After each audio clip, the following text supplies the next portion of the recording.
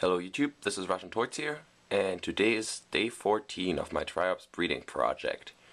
And I have, at least for myself, exciting news, and that is that the bigger Triops is, I can't really say female because it's not a female, but that my bigger Triops can lay eggs, because I've been seeing the little egg sacs hanging on the left and the right of her.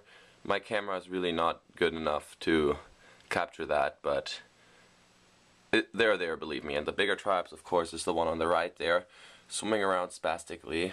They've been doing that a lot. They also like to lie on their back on the ground for a few minutes and then keep swimming, like the smaller one on the left was doing at the beginning of the video. I don't know if you saw that.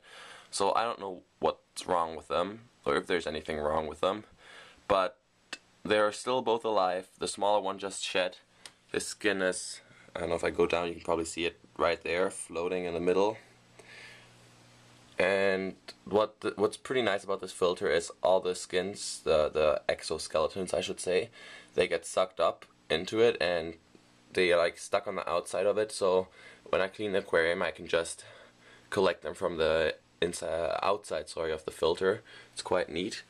Right now I'm feeding them in the morning the food that came with the aquarium, with the Triops, which is their Triops diet, and in the afternoon I'm switching the diet to feeding them from my omega-1 vegetable tablets, or vegetable rounds, veggie rounds, right, omega-1 veggie rounds, because it's really, the Triops, they're carnivores, I know that. Well, they're omnivores, but they prefer meat, and the veggie rounds, the main ingredient in there is meat, actually. I don't know why they call them veggie rounds, and it's not just, it doesn't just say fish on the ingredients list, it lists specific types of fish, and that way you know that fish food is a high quality, when it doesn't just list fish meal as an ingredient, but whole salmon meal, whole kelp meal, which is what the omega-1 veggie rounds list. And I want to feed these guys quality foods, and they've been enjoying that as well. So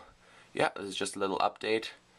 Oh, here's what I'm talking about. The Triops, they was just lying on the ground and then kept swimming. I don't know what's going on. So this is just a little update. If you have any questions, please leave them in the comment section below.